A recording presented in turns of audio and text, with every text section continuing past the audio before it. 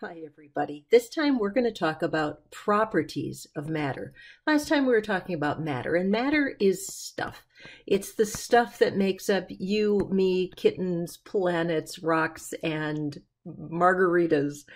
Properties are what we use to describe that matter. So, for example, here I have a notebook, a picture of a notebook.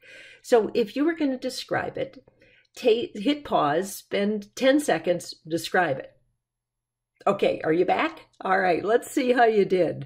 If you were going to describe it, words I would use are it's red, it is rectangular, it is made out of paper, it has some sort of a spirally edge to it, it has holes in it, it has a red cover, it has white sheets in it.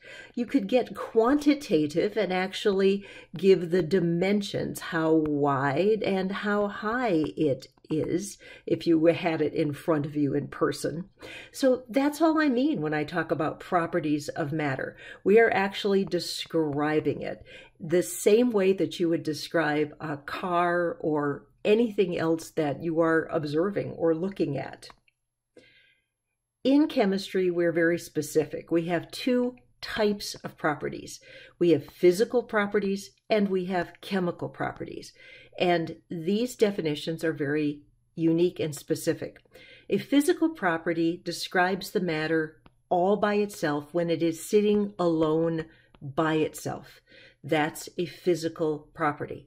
A chemical property of the matter describes how it is going to interact with other matter. So let's look at this. This is a piece of copper sulfate solid. Now, if this crystalline copper sulfate, if you were going to describe it, what kind of words would you use? Blue.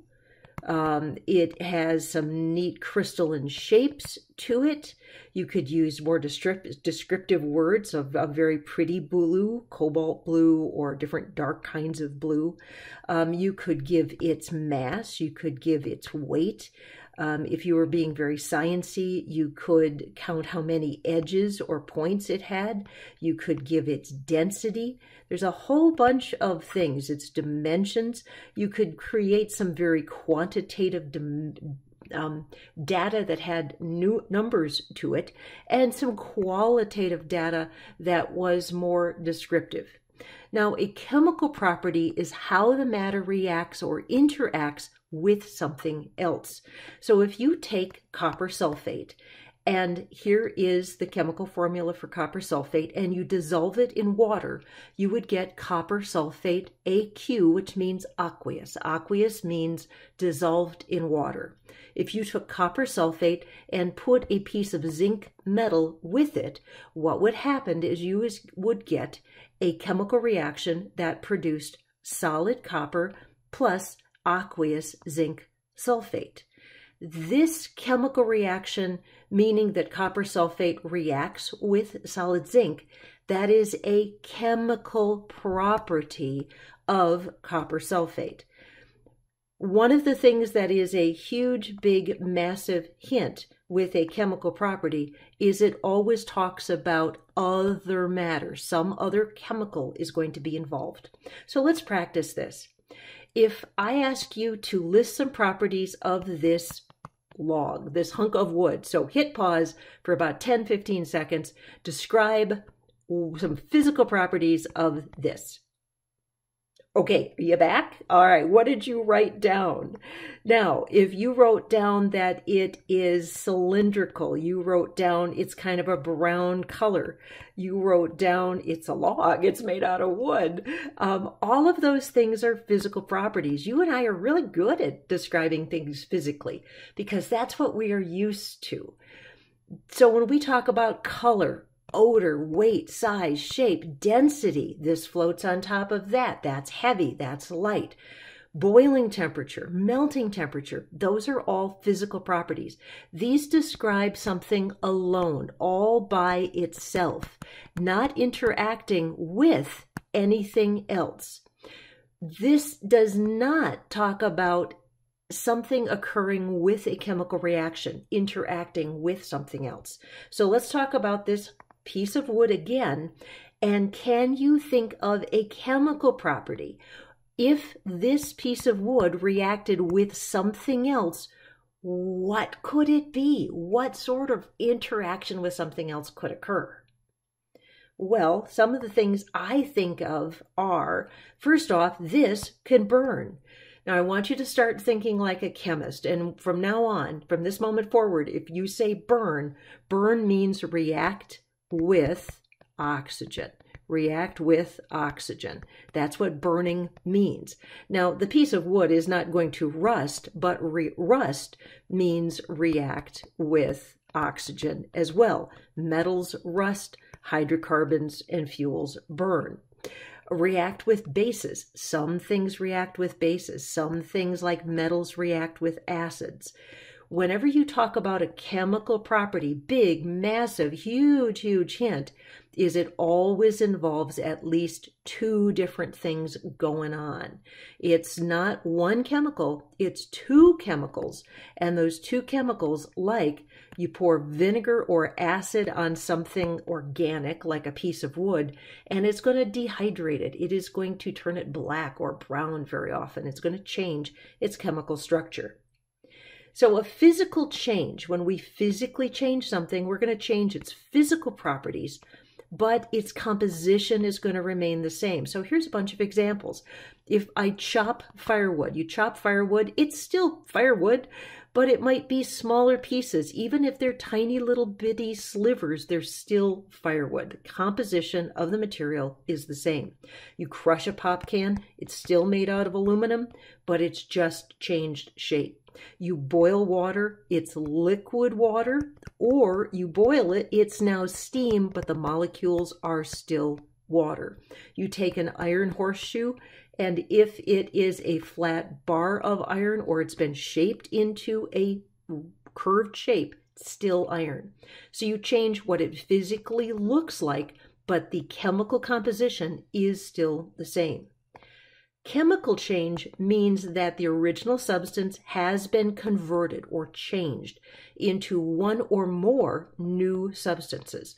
One of those, two of them you see constantly is rusting and burning. Rusting, you take a piece of metal, it is reacting with oxygen, and you get some sort of an oxide, and that is iron oxide is real common for rust.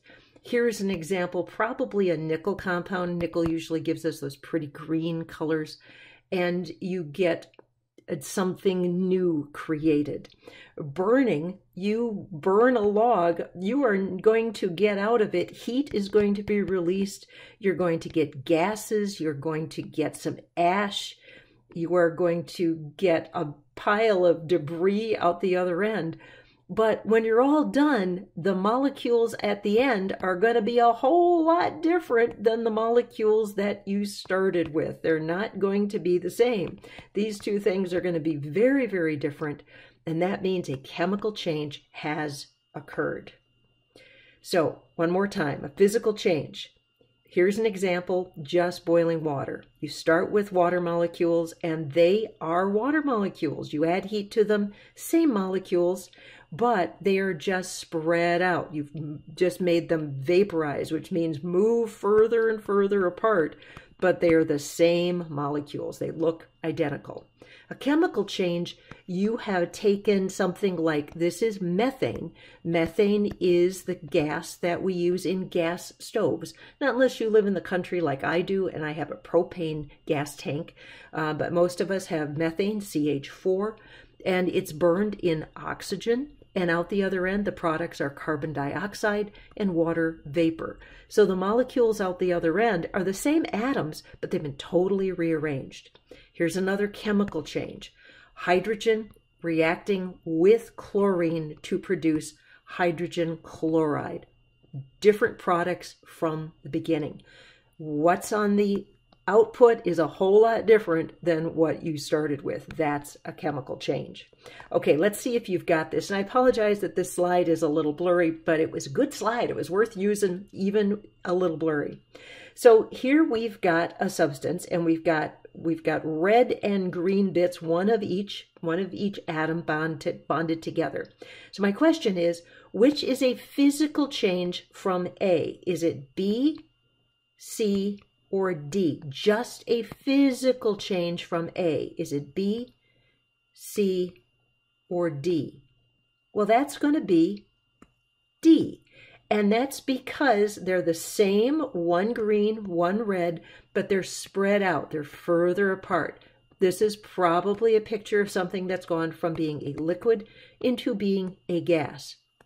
Both B and C represent a chemical change because the molecules have been broken apart and rearranged in a different format. All right, test yourself. See if you've got this. Here are a variety of different changes. So for each of these, what I'd like to have you do is pick out if this is a physical or chemical change. So hit pause, take a minute, do this, and then we're going to come back and do these together. So hit pause, do these. I'll be right back. Okay, are you back? All right, let's try these. Let's start in this upper left-hand corner. The 3 dots going into single dots, is this a physical or a chemical change? This is actually chemical because these 3 atoms were bonded together and then they're broken apart. That's a chemical change. Here you've got a blue and a yellow atom and they're now broken up, or reassembled, so you have yellow and blue ones. That's going to be a chemical change. Here you've got clusters of 3 and now you've got clusters of 3 further apart. What is this going to be? Physical. That's a physical change. Here you have got some greens and purples, and here you've got total rearrangement. So what's that? Chemical, you betcha. Chemical change. Here you've got some blues and yellows, and you got different stuff. Chemical change. You got that one right. Okay, blues and yellows in little 3s, and they're far apart, and now they're close together. So what's that going on there? Physical change. Yep. Okay, physical change. And here you've got green dots separated, and now they're clustered together in little 3s. This is tricky. This is chemical, because here they were separate, and now they are bonded together. Okay, I promise I won't make them that tricky on a quiz or anything like that. There's probably going to be more like this or questions more like this, okay? All right, that will do for physical and chemical changes, and we will see you again soon. Bye-bye.